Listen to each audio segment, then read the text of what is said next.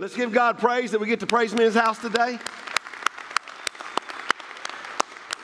So glad you're here today. Thank you for coming out to Freedom Church. If it's your first time, we are thankful that you are here. God has a plan for your life like He does each of us. So glad you're here. Today is the first day of the rest of your life. So let's just give God praise for that. And we're living, we're breathing, and we get to be able to praise Him.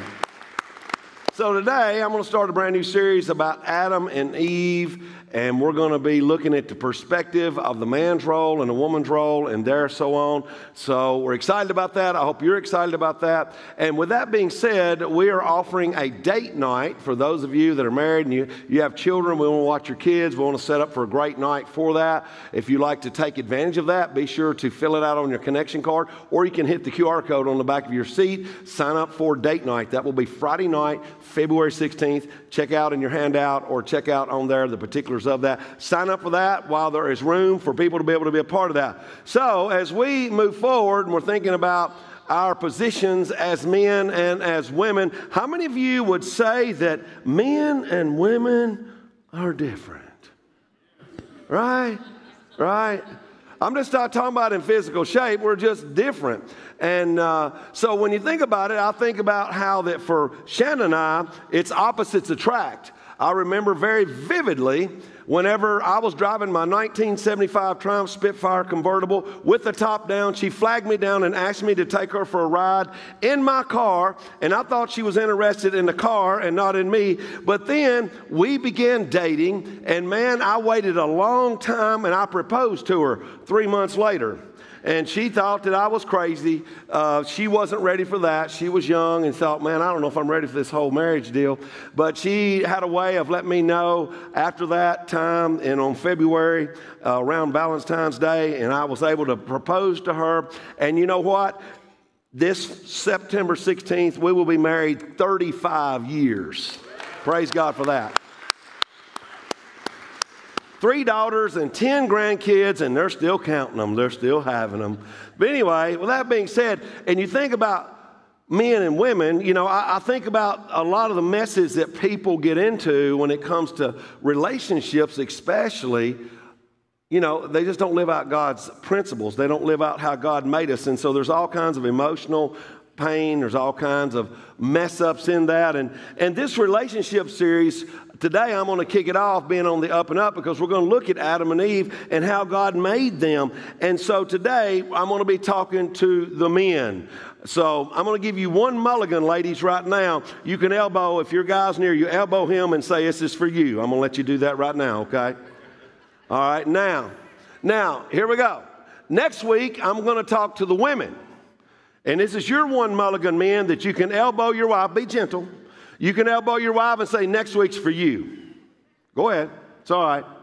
So, but that's all the picking on each other that I want you to do today. So, with that being said, when I'm talking to the men, it reminds me of this guy. He wanted to be more assertive, and he didn't want to be passive. So he reads this book on relationships, and he says, you know what? I'm going to go home, and I'm going to be the man of the house. So he gets home, he walks in, he looks at his wife, and he says, hey, here's what's going to happen from now on. I'm going to be the man of the house. When I get home, I want you to have a gourmet meal on the table for me. I want you to make sure that you run my bath. And you know what? Guess who's going to comb my hair and pick out my clothes when I get out of the bath? She said, I know who the mortician is.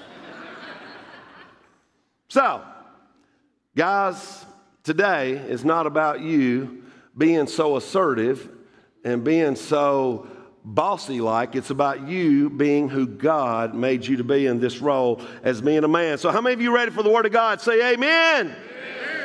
All right, we're going to jump in. But before I do, I want to say this. You're thinking, wow, man, I'm here today and I'm in the wrong place.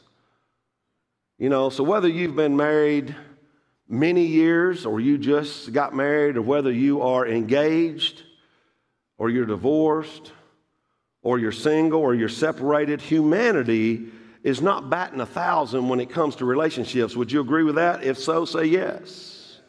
And so we want to learn together how to stay together after we say, I do, by doing what God says. So here's what I want to say to you. No matter where you are in life, no matter what happened yesterday, you can't change those kind of things. Today's a new day, and what I want to challenge you to do over this series, be here, invite someone to come with you. Always be inviting someone. Freedom Church exists to reach people to know God, and we want you to know Him for how He created you, to have the great life He created you for. But I hope and pray you'll adhere and put into play in your life these powerful principles. Let's jump into the first book in the Bible, in Genesis chapter 1. You can pull out the outline you got when you come in, or you can pull out your Bible, turn on your Bible. It says, then God said, let us make human beings in our image to be like us. When He says to be like us, He's talking about God the Father, God the Son, God the Holy Spirit, the triune God. Don't have time to break that down, but when He's saying to be like us, He's not saying in the physical sense, but He wants us to reflect God's glory. He wants us to be able to reflect God's love, His patience, His forgiveness, His kindness, His faithfulness,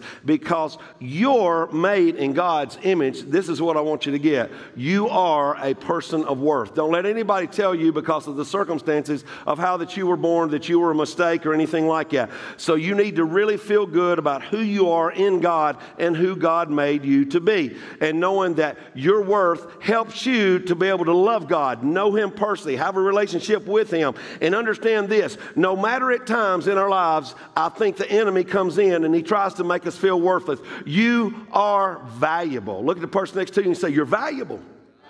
Now look back to the other one and say, you're valuable too. Now, let's jump to Genesis chapter 2. Let's read a verse here. It says, the Lord God placed the man in the garden of Eden to tend and watch over it. In other words, God gave instructions to Adam, as also kindled with a warning to Adam, and Adam had a choice to fulfill what God was telling him to dress and keep the garden. Now, we know that Adam went and named all of the animals. That was a job that he had to do. So imagine he was very creative in the beginning of it, and he would look up and he would see and say giraffe, and then he'd see a hippopotamus. But after all walking by him, he is getting to where that he is getting a little bit depressed, I believe, a little bit. He's sitting there looking, there's no one like him, and he's still naming them, and he gets to the point of just saying, cow, dog, pig. So he ends up naming them, and there's nothing like him. And God wanted to be able to have Adam to be able to have this magnificent marriage relationship. So what does God do? He wants to make someone like him. So He puts him into this deep sleep, and look what it says here on down in Genesis 2, beginning with verse 22. It says, then the Lord God made a woman from the rib, and He brought her to the man.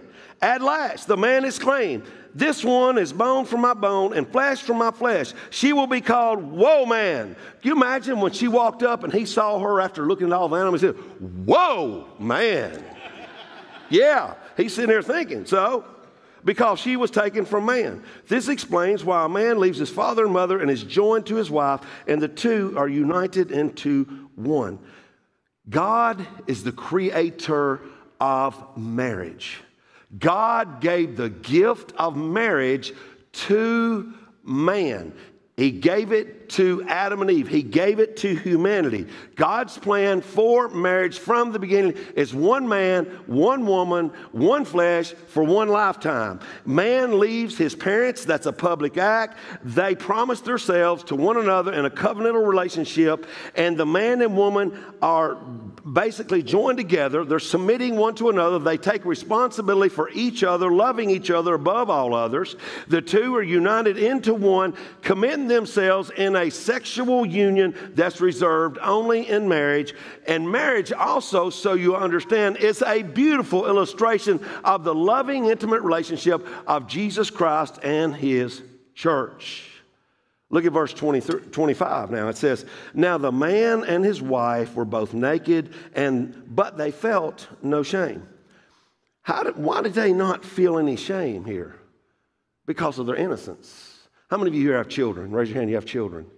You remember your children when they're little, and maybe you still have little ones. They're about this tall, and they run around naked, and they don't think anything about it. Right? You know what I'm talking about. Because of their innocence. That's why that is. See, Adam and Eve, they were not ashamed because they were innocent. There was no sin yet. And Adam and Eve were not embarrassed by their nakedness. And so Adam is in love with Eve, and Eve is in love with Adam. They're one. They're having fun. However, that only lasted 6 more verses. Check this out. So the man and woman, they're in this oneness. They're in this unique relationship in their roles. They are together. The question is, a lot of times with people, are you together in that relationship that God has given you, but you're really not together? In other words, are you kind of thinking one direction, men, and your wife's thinking another direction? We got to get real today, men. We have to get real when we think about who we are in a relationship with God. And with that being said, I want you to think very clearly, if you don't get anything else today, gentlemen, will Jesus be part of my life or lead my life? That's what I want you to grasp more than anything. Why is it so important? I want to share some staggering stats with you today. These stats are a few years old, and you know they're subjective, but they make the point because there's truth behind it. 90% of men in prison have had no relationship with their father. 44% of those living in poverty level in America are single moms. Now, what does that mean? A man was man enough to lay around, but the man wasn't man enough to stay around. So I want to encourage you, single moms. We love you, and we love your children. And we want you to know that here at Freedom Church. 41% of women today are having children out of wedlock. 63% of youth suicides are from fatherless homes. 90% of all runaways are from fatherless homes. 85% of children with behavioral disorders are from fatherless homes. 80% of all rapists are from fatherless homes. 71% of high school dropouts are from fatherless homes. 71% of teenage pregnancies happen in fatherless homes.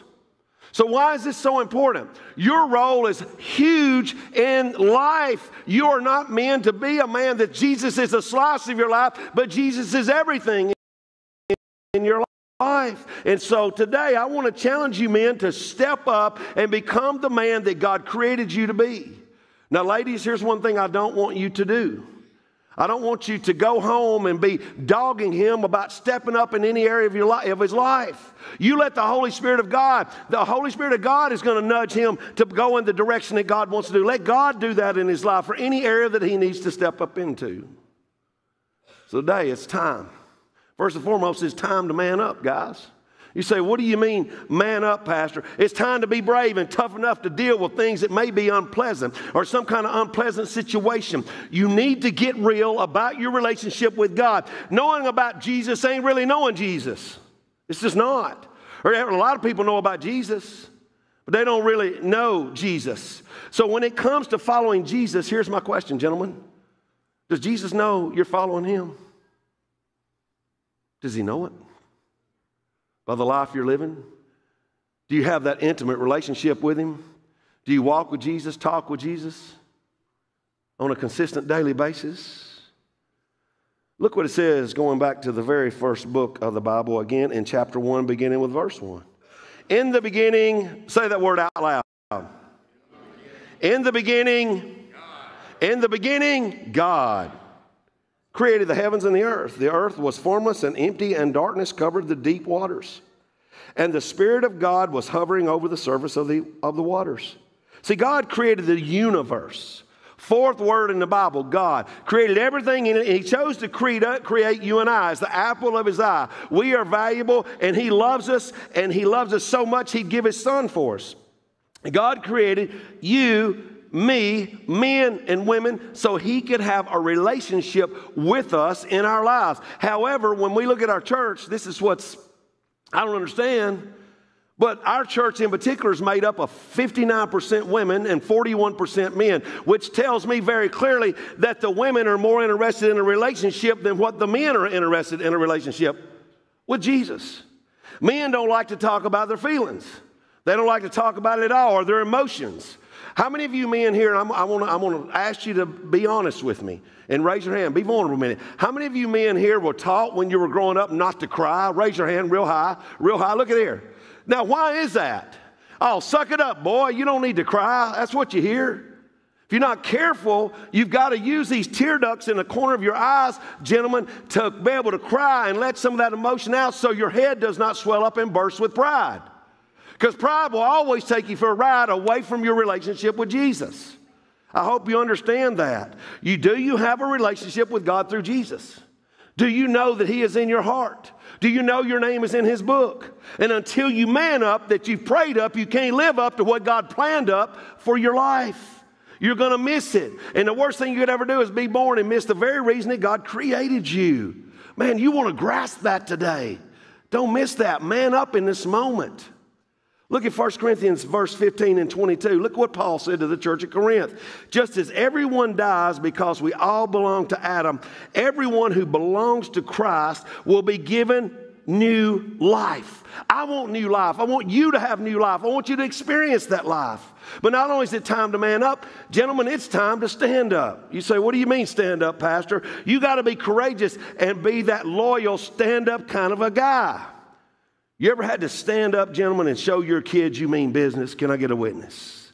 You know what I'm saying. You've had to stand up and let your kids know you mean business, that I'm your dad. You're going to listen to me. My name means something. And you know what? This is for all the parents here. How many of you parents get tired of repeating yourself? Hello. You repeat yourself and you repeat yourself and you repeat yourself because a lot of times your kids don't listen. Well, Adam was given the instructions here for his best and for his wife's best, but they didn't listen. The kids didn't listen. So here we're fixing to see that we went from a wedding to a war. Check it out. Genesis 3, verse 1. The serpent was the shrewdest of all the wild animals the Lord God had made.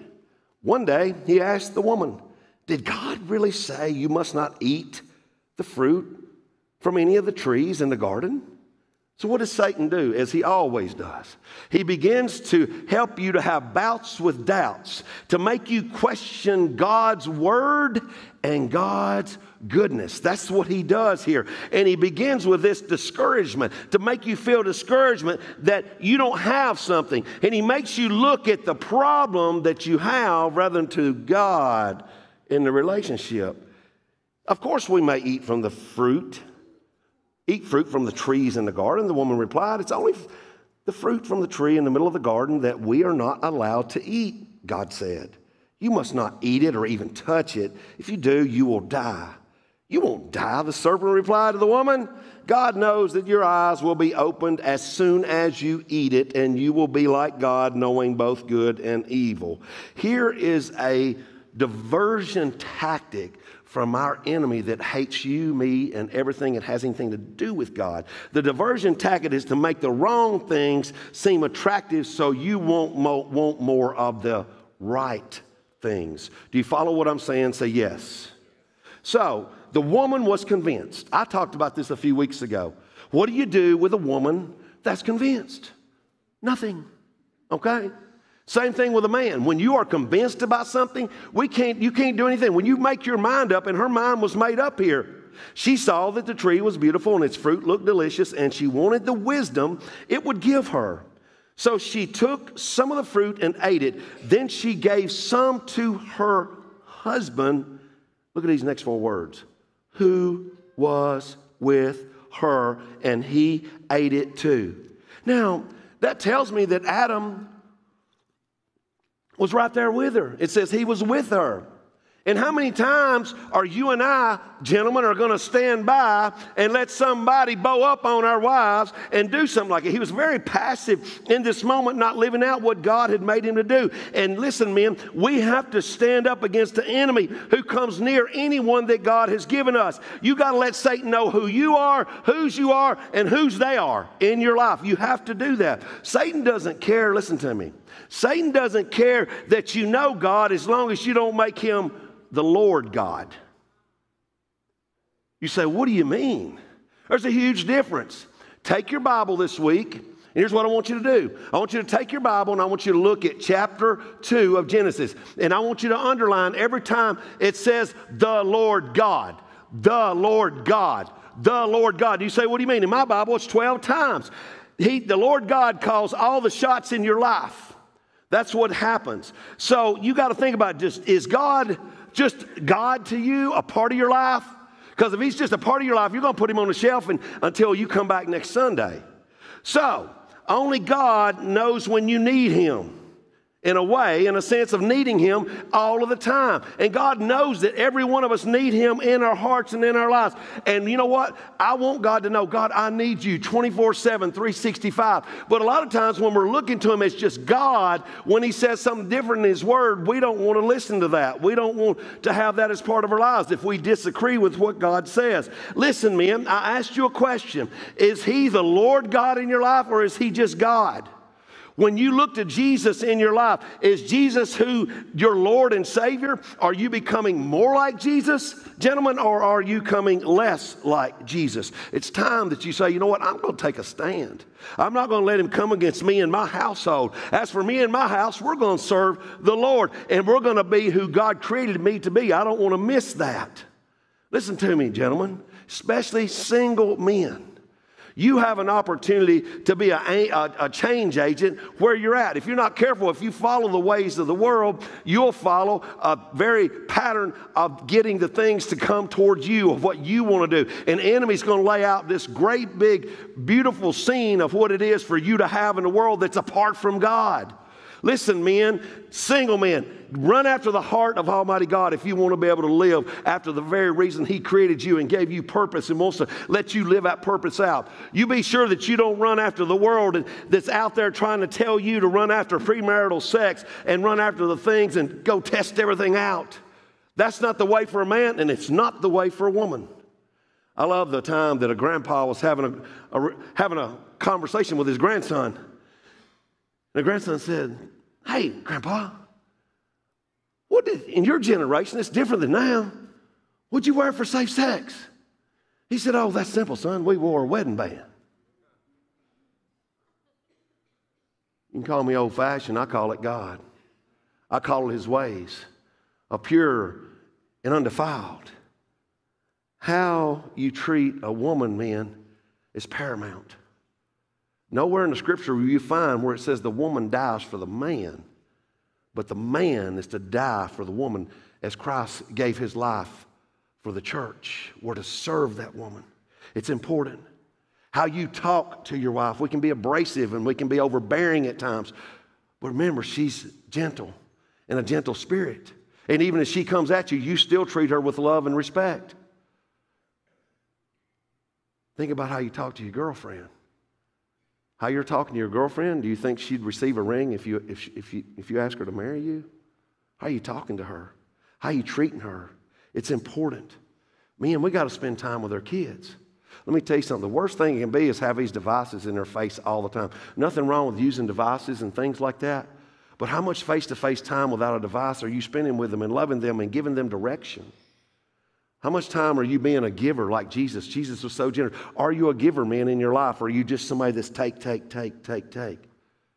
What are you doing, man, about leading your family when it comes to Christian virtues? Are you praying with your wife? Are you reading the Bible with your family? Are you praying with your children? When it comes to Sunday, is it ever a time that your kids come up to you and says, are we going to church today, Daddy? That's one question you never want your kids to ask you. That question was never uttered in my household because what I wanted to do is for them to fall in love with Jesus, not this world. If you're not careful, the way you lead, gentlemen, in your home, they're going to watch you and see what's happening in your life. And they're going to look at you and they're going to wonder, you know, what's really important to Dad? When it comes to being in your relationship with Jesus, they need to know that you love Jesus above all. How about baptism? Next Sunday, we're having a baptism, and this is for everybody here. If you've given your heart to Jesus, sign up for baptism today on the QR code or on a card. Drop it in the offering when you get done. Go public with who you say you love above all. Take that relationship to the next level with Jesus Christ. Also, what are you doing as far as being a part of God's church? How many of you here, I want to ask you to raise your hand. How many of you here say that Freedom Church is my church family? Raise your hand all across the auditorium. Now ask yourself this question, those of you raise your hand. Where is your place of serving in this church? If you can't name it, then say, hey, I want to serve in my family. When it come to my family, when I was raising my girls, everybody had responsibility in their house. There was no free rides.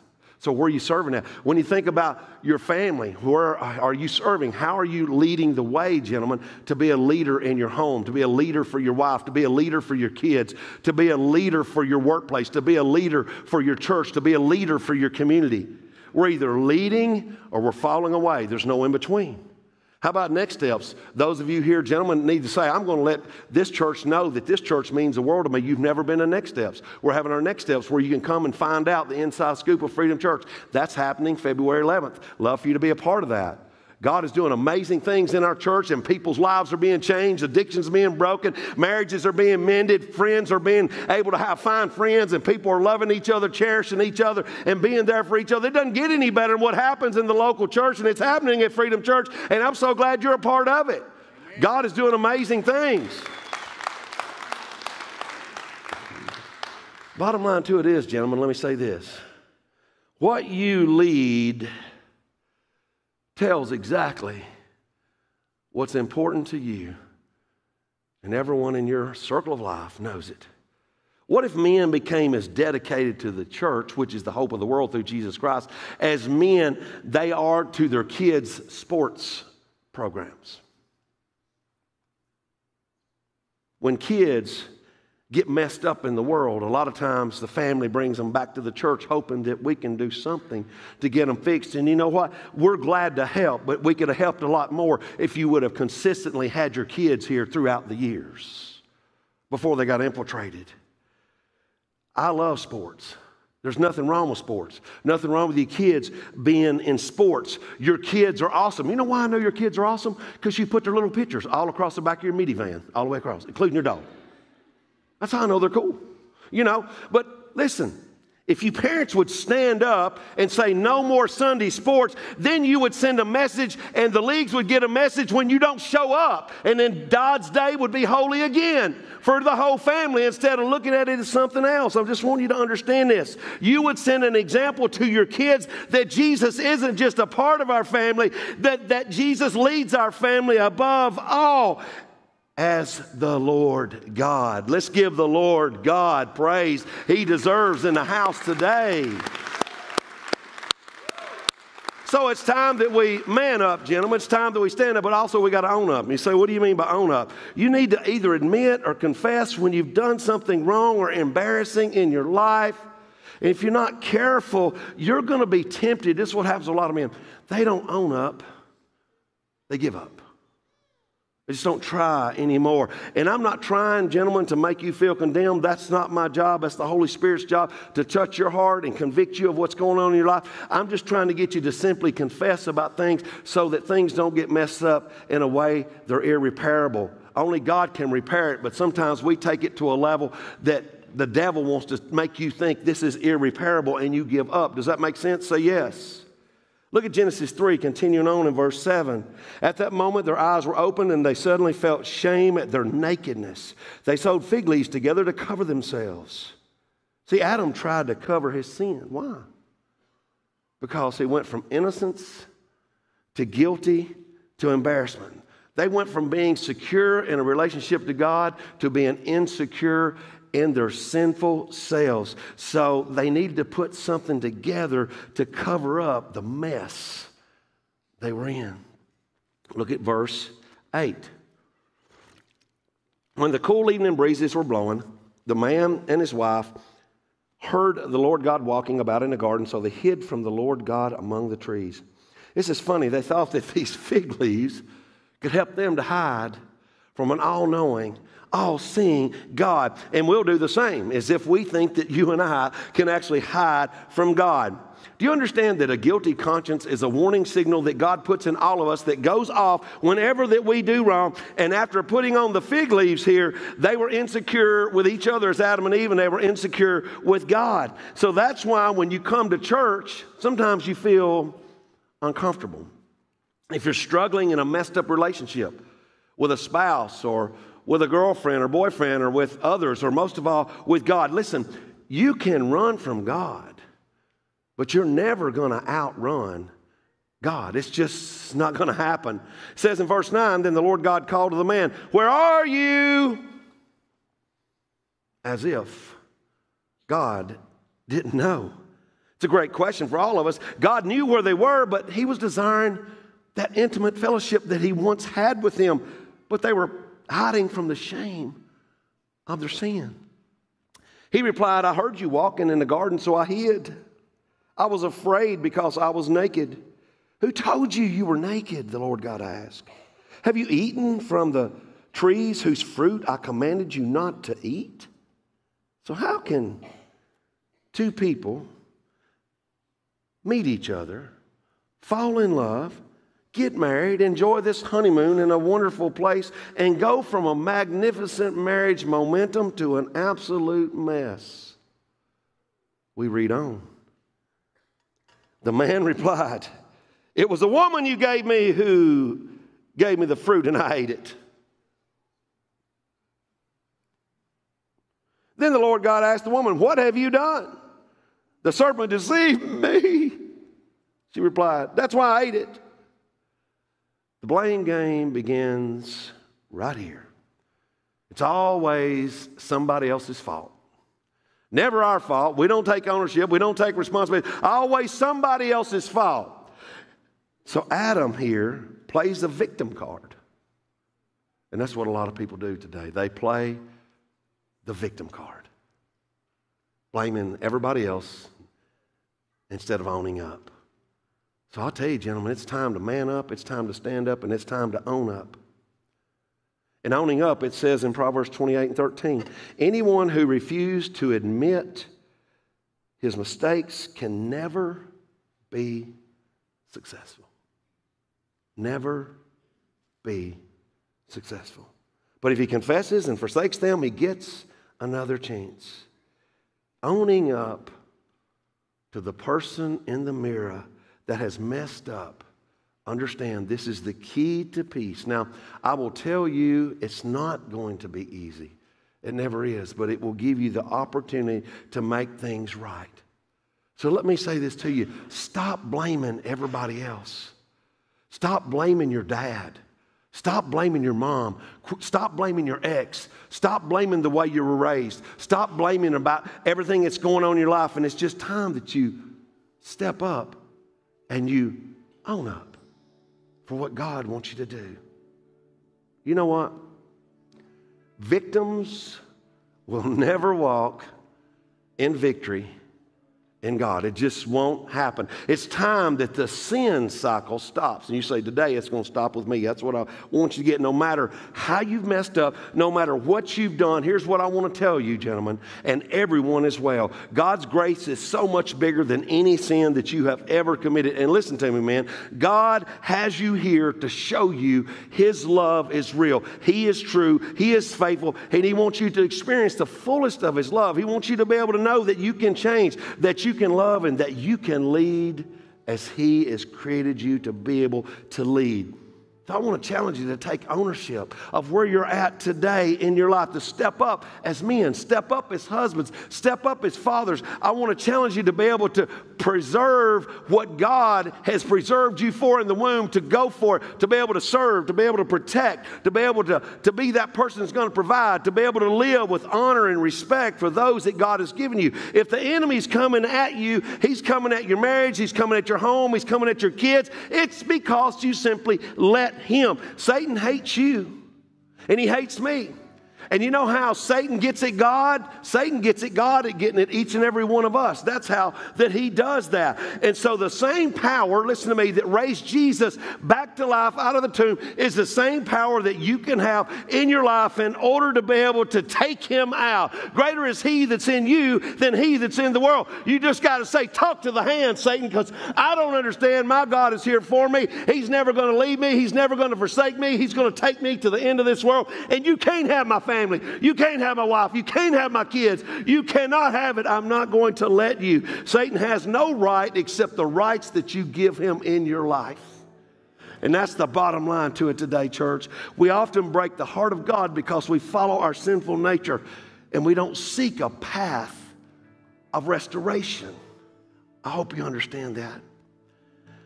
Here's a verse that a lot of people really don't understand the depth of it. Genesis chapter 3, verse 21. Check this out.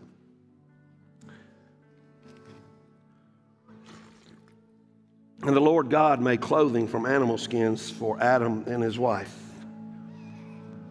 See, God removed the flimsy fig garments that Adam and Eve had made, and God provided acceptable garments that he provided.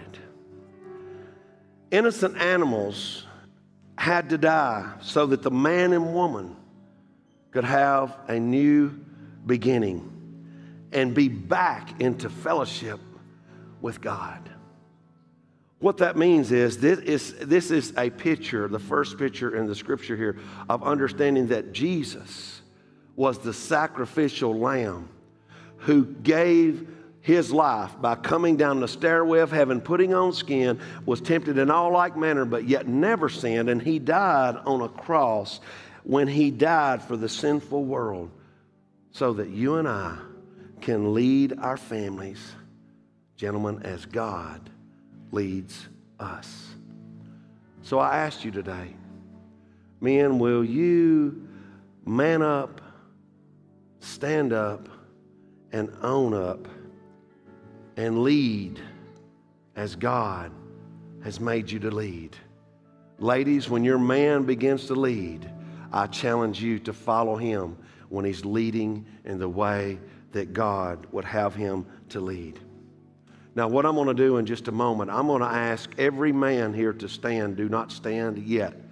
But when I asked you to stand, you're standing for the fact that you want to stand up to say, you know what, I'm going to man up today.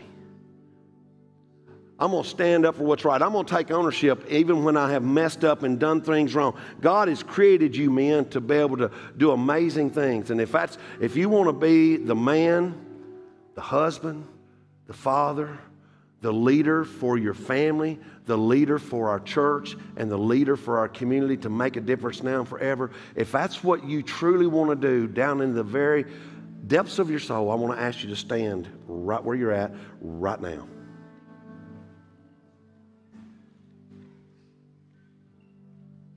Now, don't stand if you don't mean it. Nobody's going to judge you. This is a judgment-free zone at Freedom Church. But what we're going to do, man, I want to lead you in a prayer. And as I lead you in a prayer, I want you to mean it from the depths of your soul. I want you to recite it out loud, and we're going to shake the very pits of hell. We're going to shake the gates of hell today at Freedom Church, and we're going to rise up and be the men God created to be. So are you ready to go, men? Yeah. Heavenly Father, we praise your name as the Lord God. Please help me to man up. Please help me to stand up. Please help me to own up, to be the man you created me to be. Help me to be able to follow you. Help me to be able to lead my wife,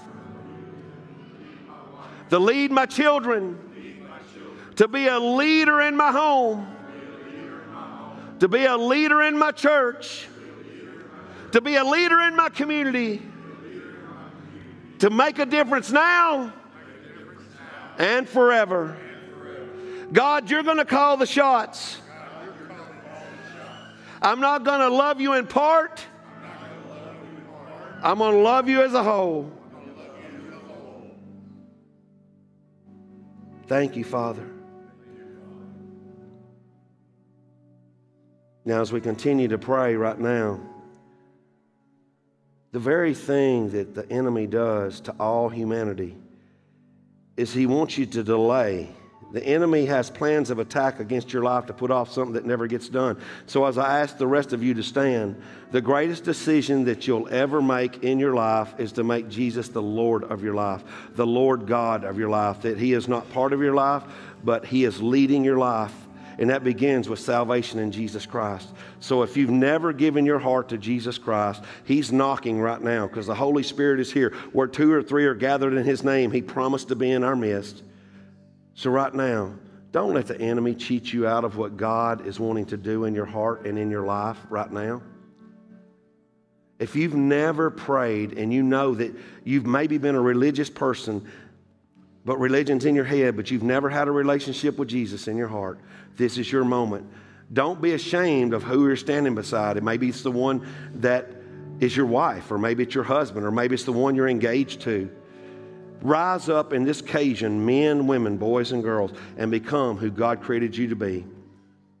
So if you've never asked Jesus in your heart and you know he's knocking on your soul and you need to pray and ask him to be the Lord of your life, man up and woman up right now and raise your hand and say, I need to receive Jesus as my Lord and Savior. Shoot your hand up right now. Don't worry about it. I see that hand right there. God bless you. Anyone else, just shoot your hand up. Hold your hand up a minute till I see your hand. Just shoot your hand up right now. God bless you. Thank you. God bless you. Anyone else, just shoot your hand up and say, I see your hand, young man. God bless you.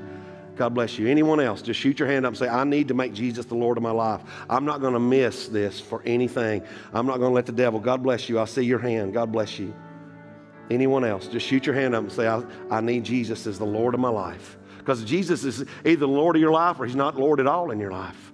All right, if you've lifted your hand, I want to just help you to be able to pray. And right now, God is fixing to change your life and give you his peace. Just pray to him right where you're at and just tell him, say, Lord God in heaven, I invite you into my life.